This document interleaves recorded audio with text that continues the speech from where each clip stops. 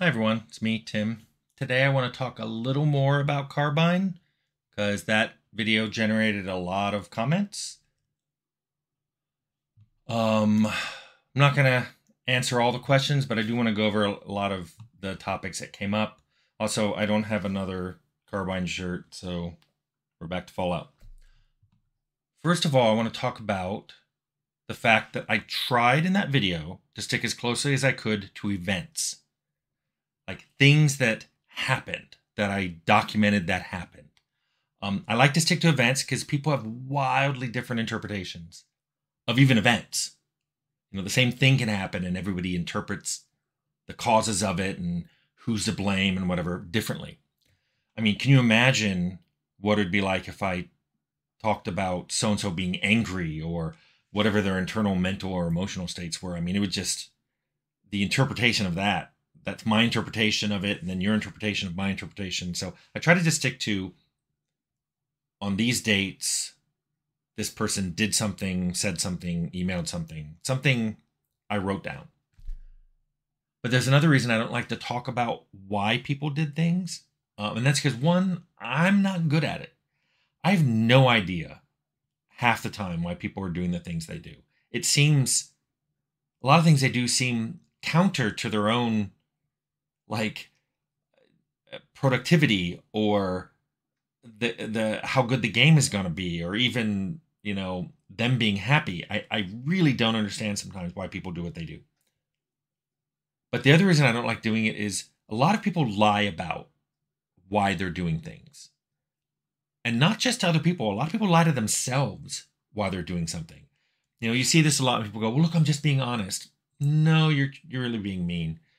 Or they think that they're doing something because they're, you know, this is important for the game. And it's like, no, the game would be fine without this. You just want it. And it's fine to say you want something. But it's weird to say, this is, you know, this is the only way we're going to support this design pillar of the game, is this one design of mine. So that's why I'm pushing it beyond everyone else's designs. So, and sometimes they even believe that. So I just try not to say why people do what they do.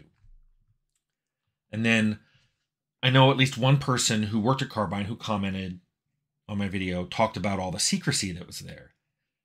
And while I agree, and as a director, I, you know, was at a lot of meetings they weren't privy to, but I saw a lot of other meetings happen that I wasn't in. All I can tell you is, first of all, I was literally not allowed to just go talk to artists. I mean, this is something that, you know, the art director said in a director meeting, and the studio had backed him up. I wasn't allowed to go down and talk to artists. The artist who came to show me Double Jump, who, by the way, wasn't, he didn't say he made it. He just said, I want you to see this and tell me what you think of it. I think he might have gotten in trouble after that. I mean, I wasn't supposed to go down and talk to artists, but I remember thinking, well, if they come to me, that's fair game. I know, too, that people would say all kinds of things like Tim hates artists or Tim won't put art ideas in. And those weren't true, but no one ever came to me and asked me that. They just heard it and then assumed that it was true, even when I would prove them wrong repeatedly. And again, because of that rule I just mentioned, it wasn't like I could go down the hall and go, hey, everyone, I just want to talk to all of you artists real quick, that I like your ideas, and here's a bunch of them that have already gone in. I'm hoping to put more in. That just couldn't happen. So then I know some people have commented who started at Carbine late. And all I can tell you is that anyone who saw me there for the last probably 8 months, I know for the last 6 months, I was taking notes almost every single day. I know I was a lot quieter when I was at work. I didn't resist anything. So programming said they wanted something. I'm like, okay. Art made more and more changes during that time, and I basically just accommodated them. As I told someone, I wasn't being a director. I was just being a coordinator. I could see that anyone who was hired at the end of 2010 or any time in 2011 would have seen a very different impression of me, would have gotten a very different impression of me. I was very quiet. I was very uninvolved. I was easily swayed to anything that people wanted to put in the game. And this was even happening in the director meetings. The only time I ever spoke up was if anybody said something that was like not factually correct. Like if they said, oh, this ability's on this character, or we have so many months to do this. I remember somebody once said, oh, we have 3 months to do this. And I just said, no, according to the schedule, there's only 2 months. And they'd go, okay, I don't want to argue. I still remember the public relations guy, the PR guy said, no one's arguing. Tim's just pointing out the schedule only has 2 months in it. So you could tell people were like primed for me to argue, and I just had stopped doing it. And at first, people thought I was being passive aggressive. But when no pushback ever occurred, they realized I was just being passive. Some people love that. Some people, when they figured it out, for example, Eric DeMille, the producer, and I worked with him before and after. In fact, I've worked with a lot of people from Carbine since then. Eric was really happy that all of the arguments stopped, and he congratulated me at one point. I think it was late 2010, or maybe right after we got back from Christmas break. He said that he congratulated me for being so amenable to all these changes. But then stuff started going in that he didn't like.